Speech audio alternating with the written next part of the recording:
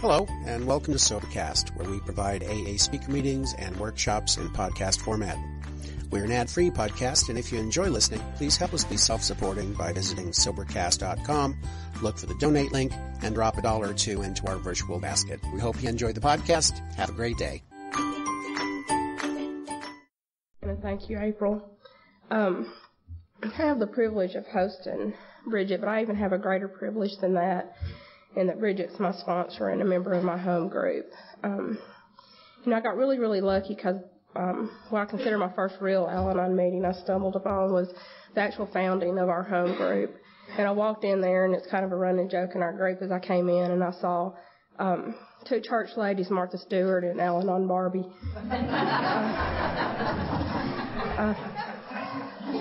And she is my sponsor, so I will pay a price for that at some point.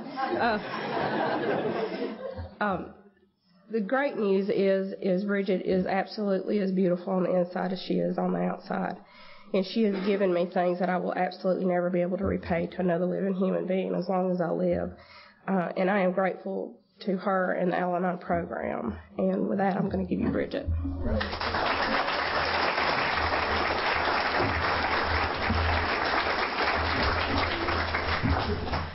My name is Bridgette, and I'm an Al-Anon.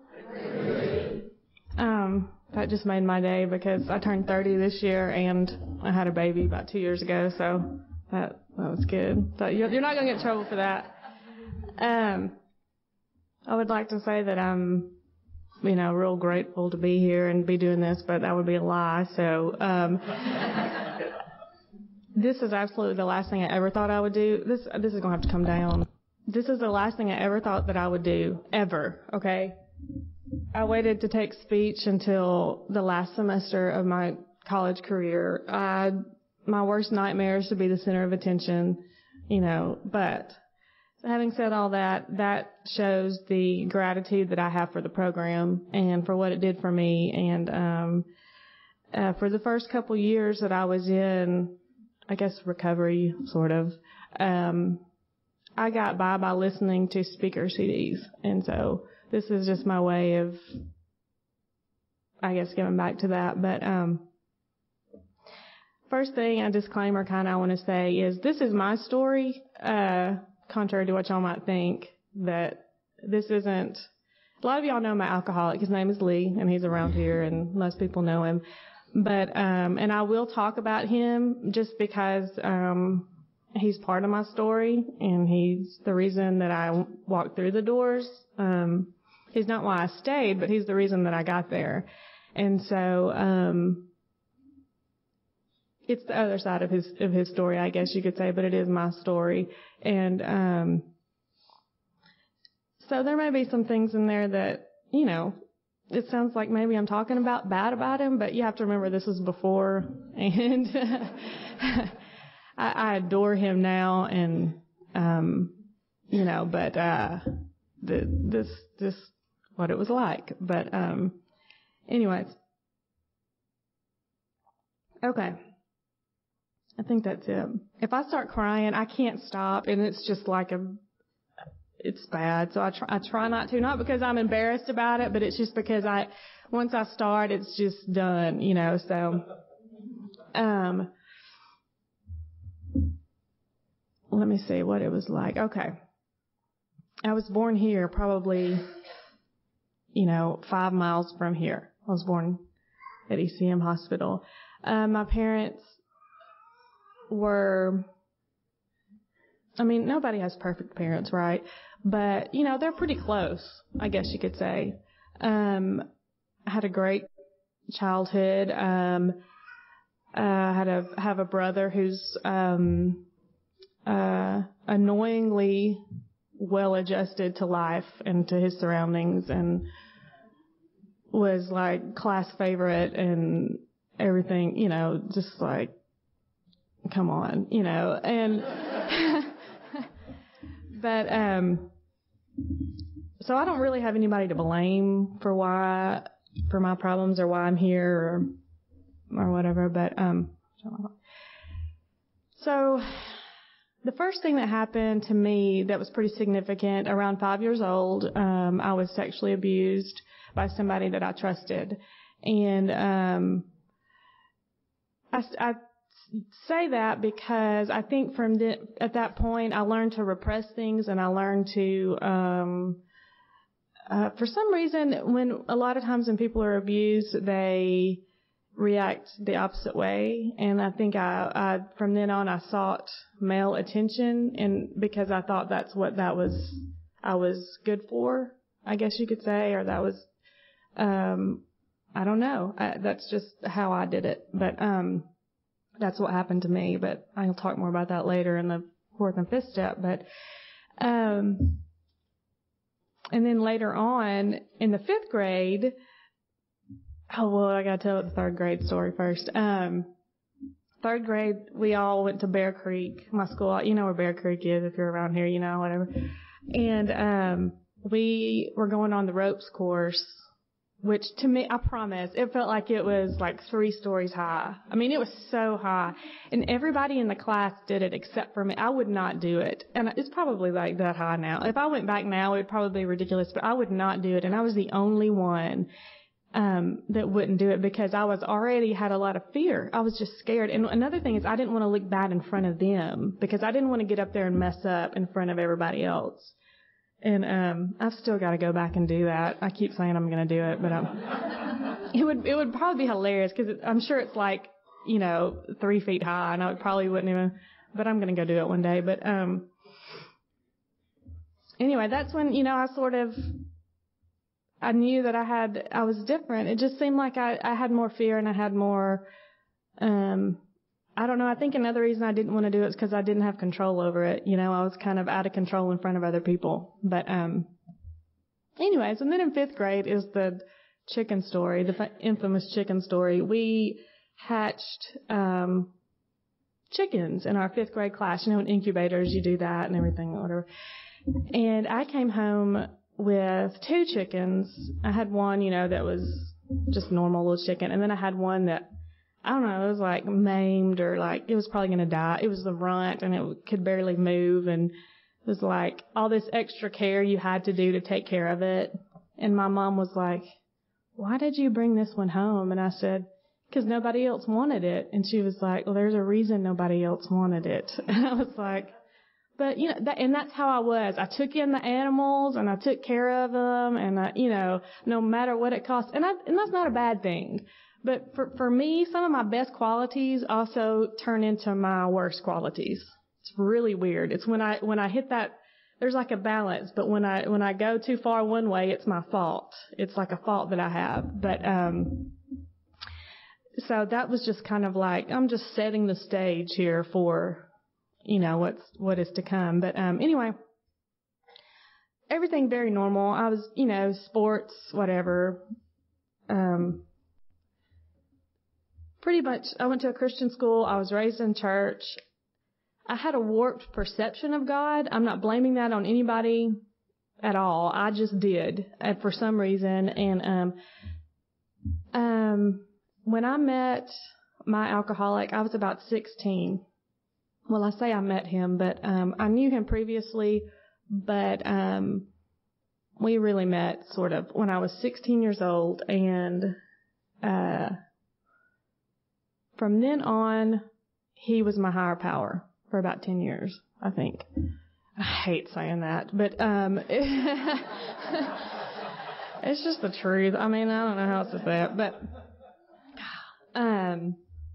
so we met, and we were kind of back and forth kind of thing. He's older than me. He's like 3 years older than me, and he wasn't very far along in his disease. He was at the normal, what some people do, and then they stop. I had no idea, any of this was about to unfold. But anyway, he's a preacher's son, and my dad was a song leader, music minister, whatever you want to call that. So it's just perfect. We both went to the Christian school. It is just like, it's just not gonna end well. Like, there's no way this is gonna be good.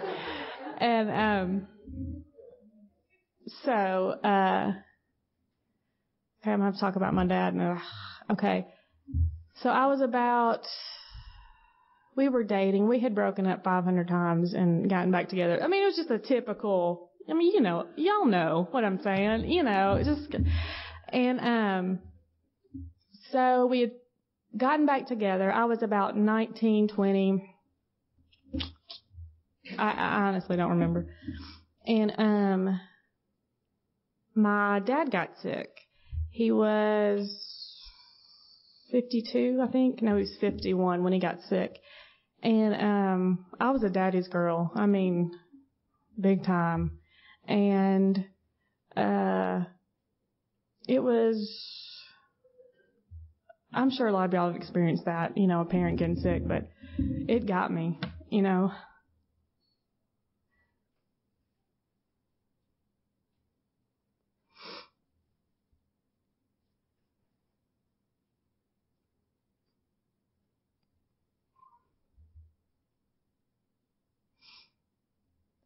Anyway, so this was August, and Lee proposed to me like 2 months later, so of course what do I say?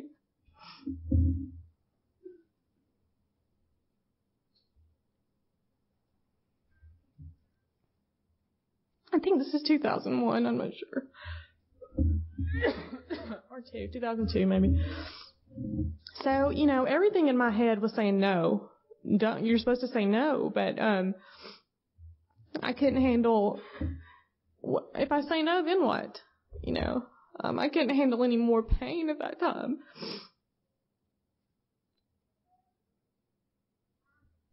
So I said yes anyway. And my dad, this got worse and worse, and I was really preoccupied with taking care of him because I lived at home at the time. And I think Lee at that time was using and stuff, and it was progressively getting worse, but I was so focused on other things that I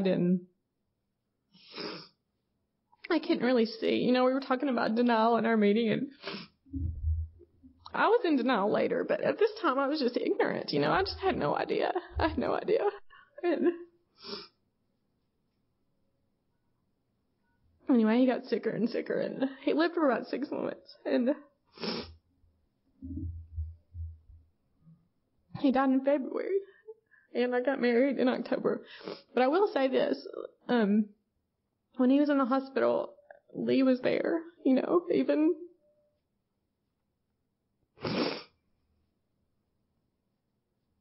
in the state he was in, you know, because he's always been a good person.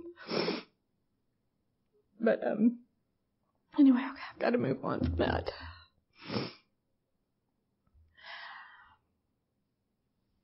I told you I can't stop when I start. Okay, so he died in February, and I was living at home with my mother, and I got married in October.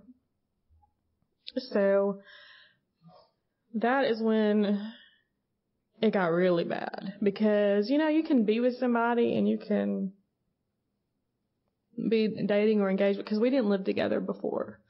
So until you live with somebody, I mean, because he could hide a lot of stuff, you know, but at that point, I think I had made myself numb, you know, I think, and I wasn't, I guess, I don't know, a lot of people say they were angry at God, you know, when they have loss and stuff. I think I wasn't anything. I think I was just numb. I think I was just, I couldn't handle any more pain or grief, and so I just shut it all down, you know, I'm just gonna not feel anything. But so we got married, and it really wasn't that bad when we got married. Like, it hadn't progressed yet. He progressed really, really fast, and so did I in return. But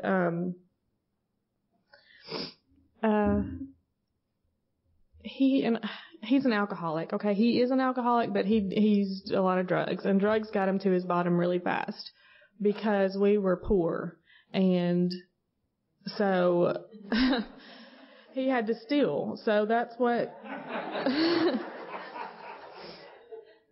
So that's what,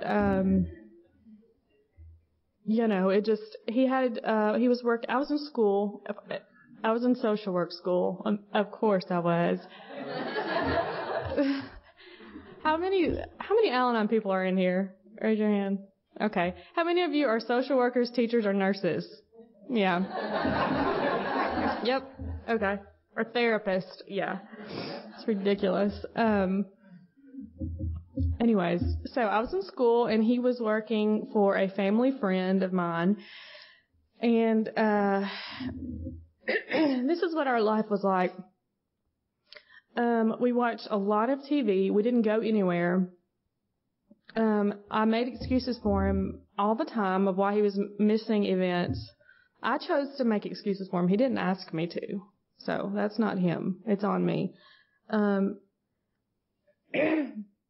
remember he missed Thanksgiving one time because he had the stomach virus for the third time that month, I think. I'm not kidding. I mean, it was always something. But I'll say this, his using and drinking was kept very secretive from me. And I didn't know. I thought 100% that I had married a jerk. And that was just what it was. I had no idea.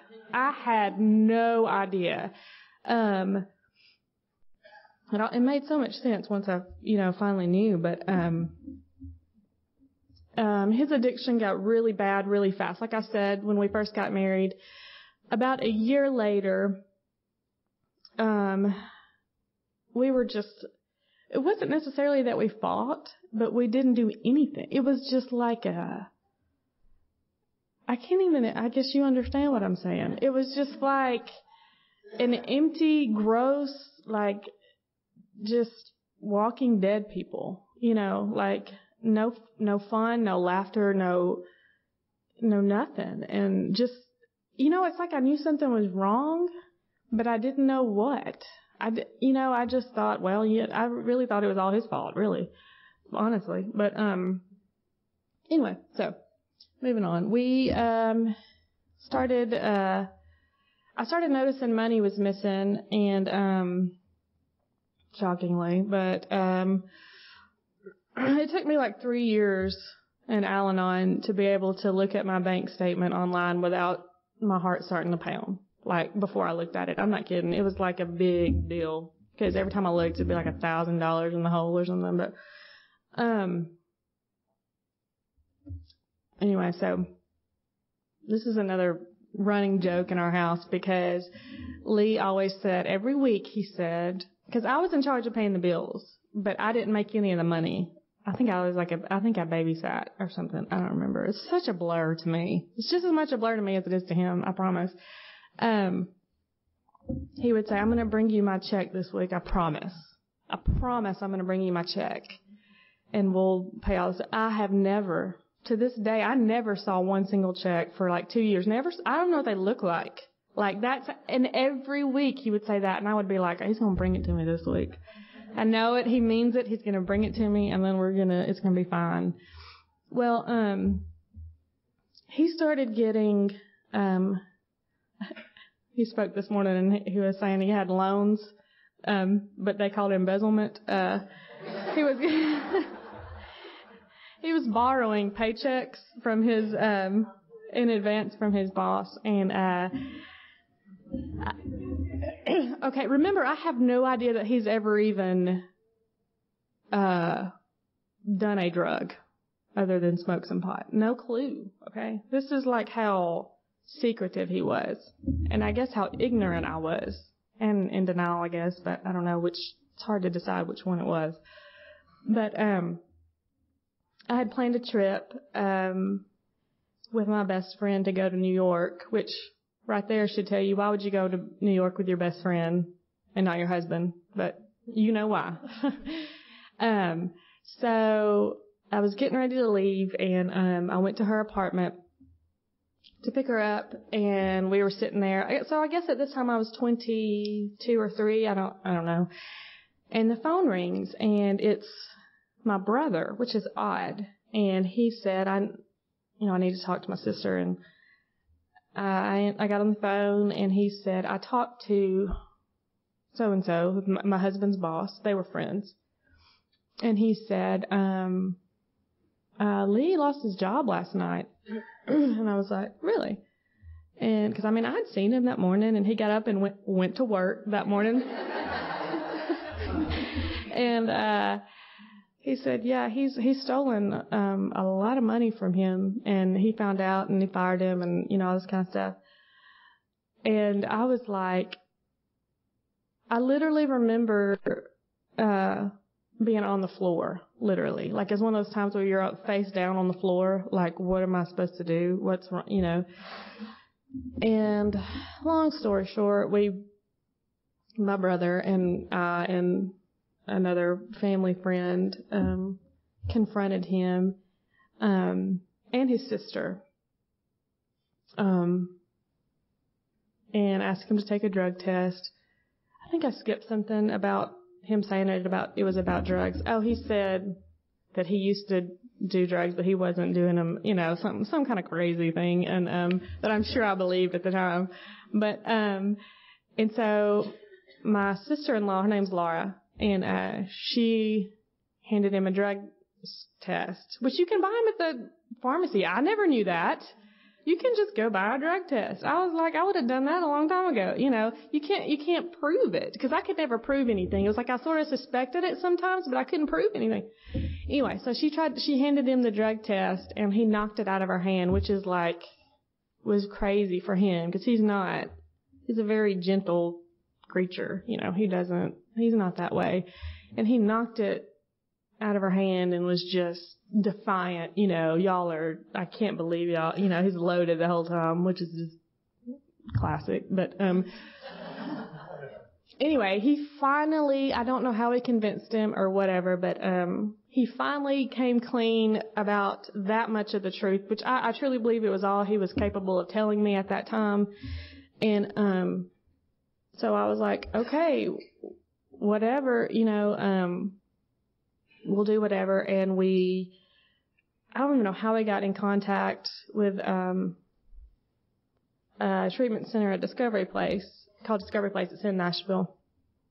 And we went to New Life first. That's the place, that's what it's called. And, well, no, we didn't. We went to Detox first. So here we go. Me and my father-in-law, the preacher, big South African missionary preacher man, driving the car, and his sister's in the front seat, and we're in the back seat. And Lee is completely dope sick. I didn't know at the time he was, but looking back, he was like sick. I just thought he was upset, or embarrassed, and he's like, I was upset. But, so we're driving along, and they're like, oh, look at the beautiful trees. I'm not kidding, they said that. They were like, look at the trees, how pretty they are. And I'm like, I think I cussed in front of him, which is hilarious, because I don't typically just cuss, and I was so irritated that I did, and he just laughed. But, anyway, so we got to Detox, and I go back to the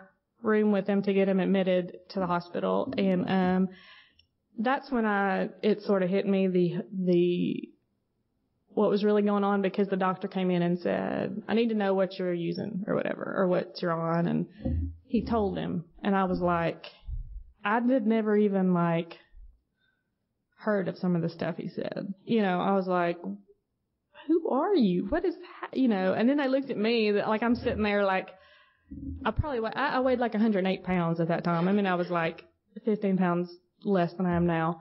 And he was like, and that's completely sober. I'm not on any kind of dope or anything, okay? And they looked at me and was like, what are you on or whatever? I was like, I don't do drugs. And they're like, you smoke or drink? Well, I don't smoke. And they're like, they totally didn't believe me. Like, I can't remember if they wanted me to do a drug screen or not, but anyway, I was like, I promise. I don't know. It's whatever. So anyway, he was in there for a few days, 7 days, I think. And buddy, I called every day, just like seeing how he was doing. What's he doing now? Oh gosh, that's just like crazy. And, and then we went and picked him up and took him to, a treatment center that was co-ed. And I was like, no, this ain't happening. And so we left that place and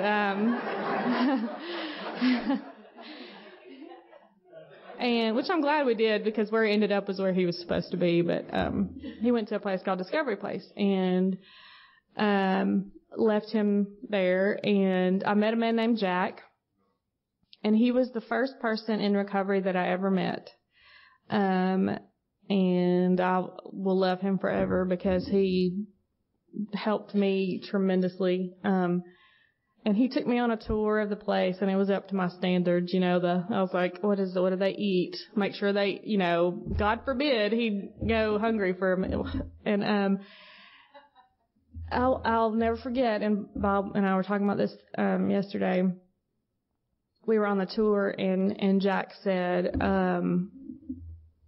was trying to explain alcoholism to me. Cause this is literally, I mean, I'd heard of AA, and I've heard of alcoholism, and but that's like foreign language to me. You know, that doesn't happen to me, you know, or that doesn't happen to normal good people, right? I mean, and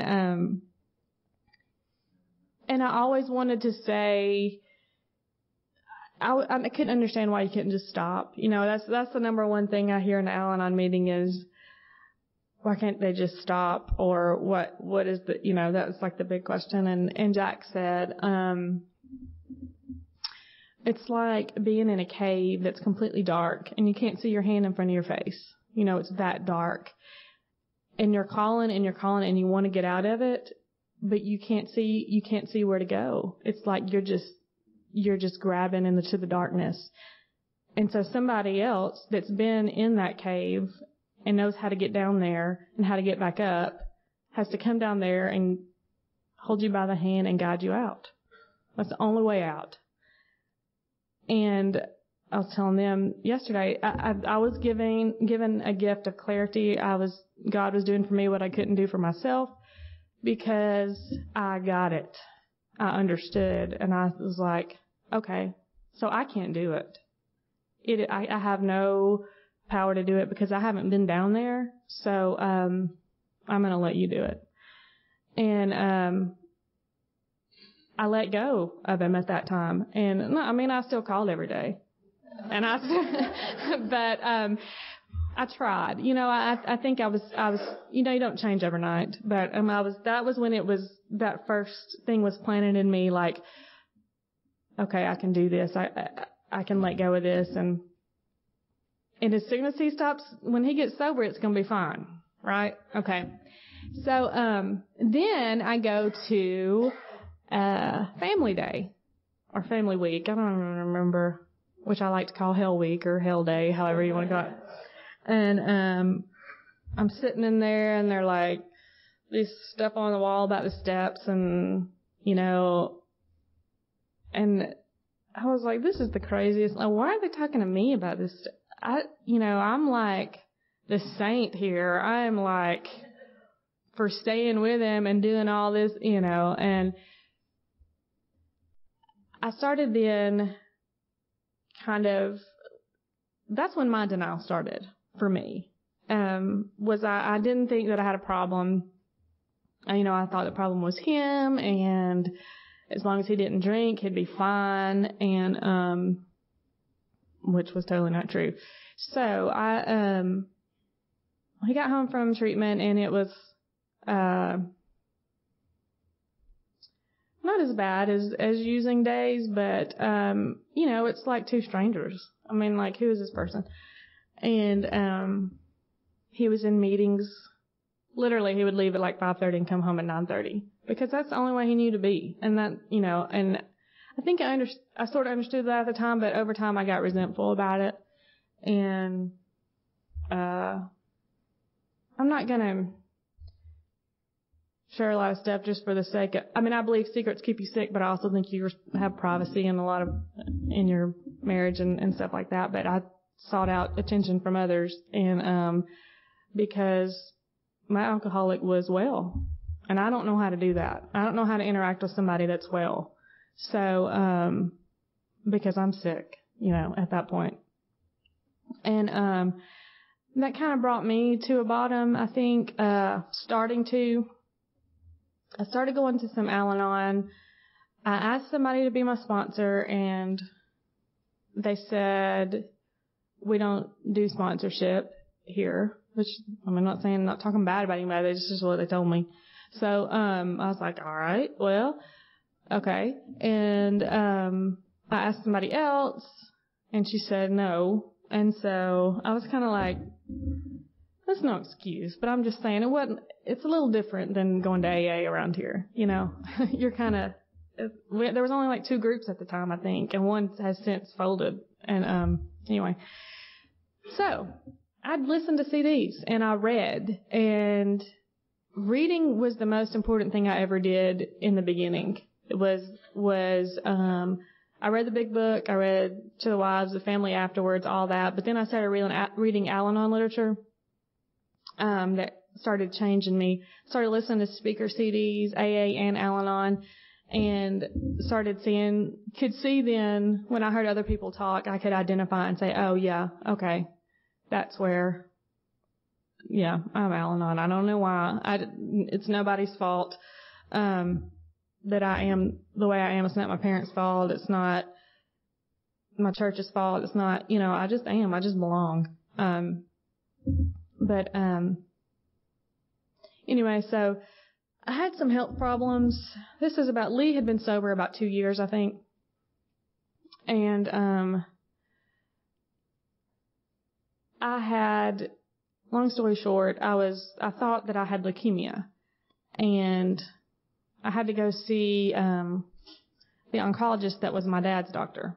And that sent me into a complete tailspin. I mean, like, fear, just crazy. And it turned out after several tests and all that kind of stuff that I didn't, which is great. But I think that kind of tipped me over the edge. I think I had a lot of repressed stuff from my dad. I don't think I ever grieved because I didn't want to feel it. And like someone was talking, I guess this morning, about unresolved grief, what it can do to somebody. It did it to me. And I started having physical manifestations, I think, of untreated Al-Anon. Like, I started having panic attacks. I'm not talking about like, I'm going to freak out. I'm talking like I convinced the doctor I was having a stroke, and he put me in the hospital to run tests on my heart, because I was like, I am dying. I am having a stroke and I can't function. Like, that's the kind of panic attack I'm talking about. Just fear, paralyzed by fear. Seriously. And I'm a mental health professional, by the way, during all this. But, anyway, so I got to my bottom. I was on the couch in the fetal position and couldn't function for like 2 or 3 days. Could barely eat. And I think, I know it's because for several years I had prayed for willingness, but I never had it. Like, I wanted to be in recovery, and I wanted to do the stuff, but I wasn't willing to do it. I hadn't hurt enough, I don't think. And so God did that for me, which I'm grateful for. But that's how he gets my attention. He gets my attention when I have to do stuff like this, because I talked to him. I had conscious contact with him more this week than I have in 6 months. I'm not kidding. He knows how to get me, And so, actually, my husband 12-stepped me. And I believe he called, Bob O is here, who's the second person I met in recovery. He's one of the guys that I called every day at Discovery Place. Asked what Lee was eating for lunch, and if his clothes were clean, stupid, come on, it's so embarrassing.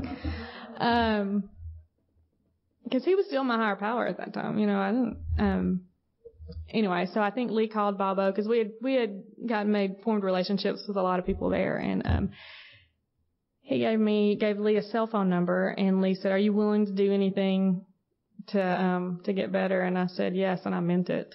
I would have cut off my big toe if they would have asked me to, because I couldn't live like that. I wasn't living. And that's a gift.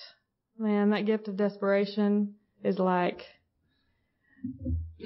because I couldn't start until I'm desperate, and I won't change until I am desperate, and I have nowhere else to go. That's just how I am. Y'all can relate. I don't know, But anyway, so he gave me a phone number. I called this lady I'd never met in my entire life, and immediately was like, I'd known her my whole life. It was just such a God thing. Her name's Sissy, and she lives in Nashville. And we started working the steps. I didn't want to take medicine, like, for anxiety. I'm not talking about, like, benzos. I'm talking about, like, no fun medicine, like antidepressants, yeah. And I didn't want to because I thought that made me weak, and I thought that I just didn't have enough faith. And she told me to get over it.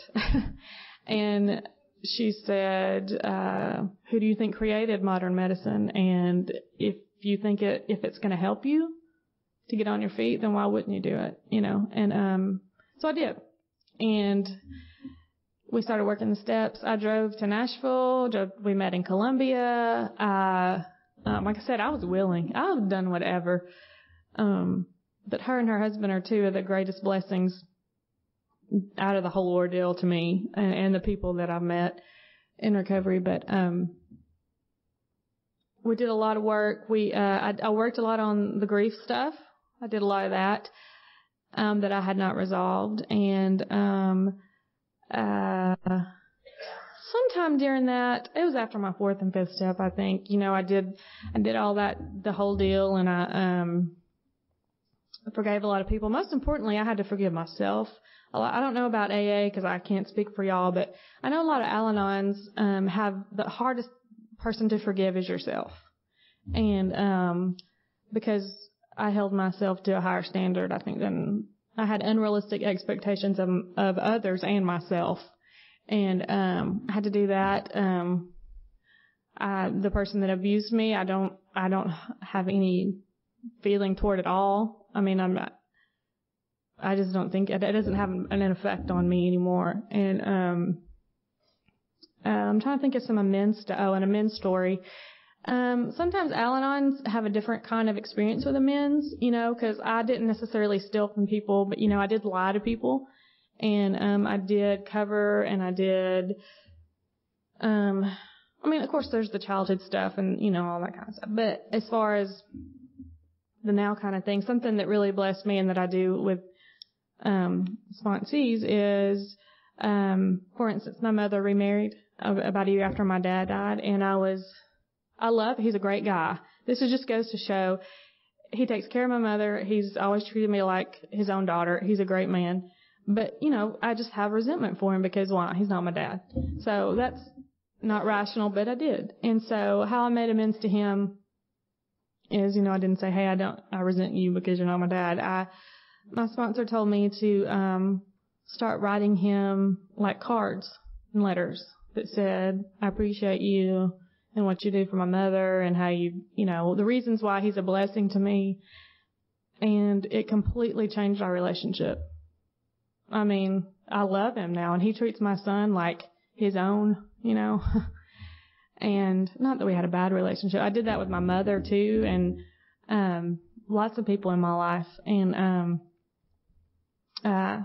anyway, so it got a lot better. And I got pregnant. During that time. I mean, I think I was still working with Sissy on the actual steps. Maybe. We may have already finished, but, and I had a miscarriage. And once again, I thought that didn't really affect me, you know, kind of like the whole thing with my dad again. I'm like, well, it's not a big deal, you know, it happens to everybody. But, it did, and we did a lot of work on that. So that's something that the program gave me that, you know, I wouldn't have had otherwise. I wrote a letter to my child, and I read it, and I read it to my sponsor. I drove to Nashville, and we talked about it and cried and read it and all that. And that very day, I got pregnant with my son. And he's 2 years old now. He was here last night. I think y'all saw the little maniac running around. But okay, so then I get pregnant, and I'm so sick. And we had just started our group literally I told them I was pregnant on the first meeting. That was when I had the miscarriage, though. But so then, like a couple months later, we had just, I didn't talk about Lisa. Okay, during that time, this lady came into my life. Her name's Lisa, and she's here. And we were both like, well, I'll say God sent her into my life is what I'll say. God put us in each other's paths. And we were both searching for something, because I had a sponsor and I had a program and the steps, but I didn't have a fellowship. Because there was a group that met here, but it was during the day and I worked, and so I couldn't go during the day. And I couldn't make it to where I could go during the day. It was one of those deals.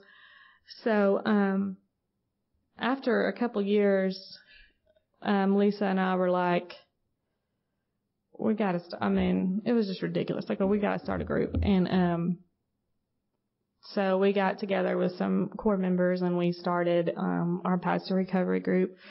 I think there's me and Tina and Lisa and two other ladies, that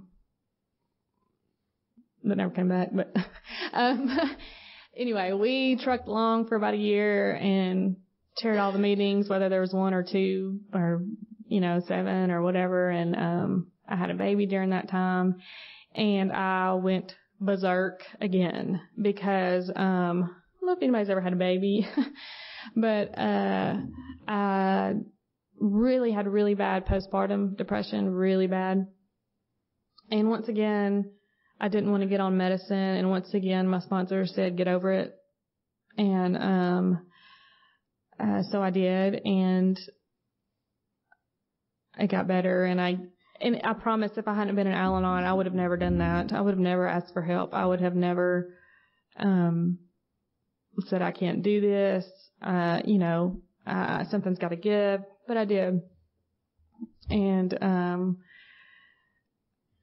I have, Tina and Lisa are I heart them. I heart Tina and Lisa.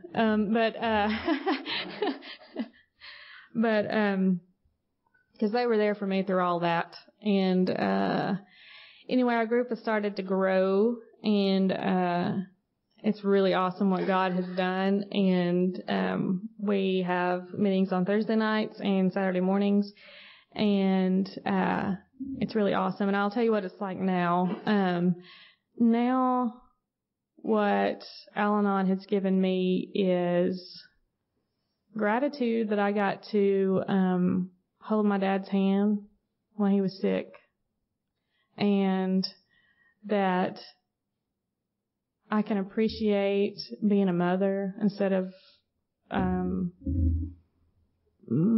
complaining about it, which I do sometimes. But I try to live in the moment with my son, and I try to parent him with spiritual principles. And when I act like a jerk to my husband or to somebody else, I try to make amends for it. And I try to be a vessel of God and to show kindness and love to other people, no matter what. And I'm not so hard on myself. And I have to say what AA has given me, because I have to talk about that because, I love AA, and that's how I listened to, and was it in AA really before I was Al-Anon, sort of. I just didn't really qualify, but I was there. You gave me a husband, a partner to parent with, not just another child, because he took care of me when I was sick, when I was pregnant. He would have never done that. And I let him take care of me, which is what Al-Anon gave me. And he makes amends to me when he's a jerk. And I'm okay with him being a jerk sometimes, because people are jerks sometimes. But we go to our meetings. We work with new people, with couples, with new people in Al-Anon and AA, and something that I always try to remember, that just because Bob's sitting right there, it made me think about it. Whenever I talk to new people on the phone or whatever. I'm telling y'all, you think an alcoholic coming in is bad? Wait till you work with a family member. Talk about like beating your head against the wall. But every time I talk to somebody new and I start feeling that like where I want to shake them, I think about Bobo, and I think about how kind and patient he was with me when I called him every day and asked these stupid questions, and he was just patient and didn't make me feel stupid, and that's what the program gave me. And so now today we have a son and we live a normal life, I guess you could say. One of the biggest things, and I say this all the time, and earthlings, which is what I call people who aren't in the program, probably don't understand this, but we can go to the mall or Target and like walk around and like buy something, or like we can go out to eat and it's not like a big deal. That makes sense to you, hopefully. You get what I'm trying to say. Like we can do like normal people stuff. Like sometimes we'll be like driving down the road and we'll be like going to like a barbecue. I don't know. I've never been to a barbecue, but like it sounded good. But it's like you're going to something completely like a normal person, and we're like, are we really doing this? Like we're like normal people. Or like go to church and be like, we're sitting in church. Like, oh my gosh, But anyway, God has really done way more with my life than I could have ever dreamt or imagined or anything. And that is a direct result of willingness and taking direction from somebody else, and trying to stay in my own hula hoop. And two things that I learned how to say in Al-Anon that have changed my life are, let me say three things. The first one is, that's none of my business. That sounds like a personal problem to me. And have you talked to Morris lately? Or have you talked to your sponsor lately? And those are life-changing if you're an Al-Anon. So I learned how to work on my program and myself, and it's changed me tremendously. I'm going to close with a reading that we read at every single one of our Al-Anon meetings. And if there was one reading that I would want somebody to hear, this is it, and that's why we read it at our meetings. Why is it so hard to admit we are powerless over alcohol, as the first step suggests we do? All of us have heard and shared in discussions at Al-Anon meetings as to whether this should be interpreted as alcohol or the alcoholic. We have no power over either one. No one can control the insidious effect of alcohol or its power to destroy the graces and decencies of life. No one can control the alcoholic's compulsion to drink, but we do have a power derived from God, and that is the power to change our own lives. Acceptance does not mean submission to a degrading situation. It means accepting the fact of a situation and then deciding what we will do about it. Thank you.